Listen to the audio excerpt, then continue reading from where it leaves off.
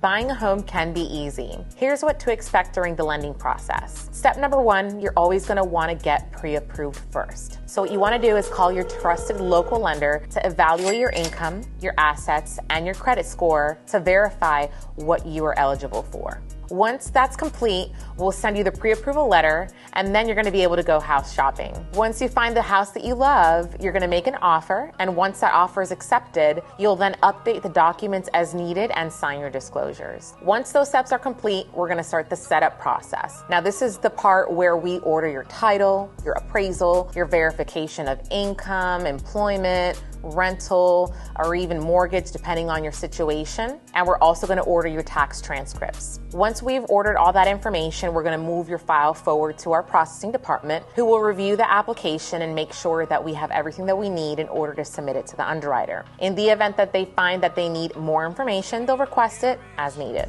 Once the information is received, they will then submit your loan to underwriting, who ensures guideline requirements are met for the loan approval. Once you've passed through underwriting and received your clear to close, we're almost there. We'll meet at the closing table, review and sign your documents, and you'll receive the keys to your home. If you have any questions or want to begin your home buying process, reach out to me directly.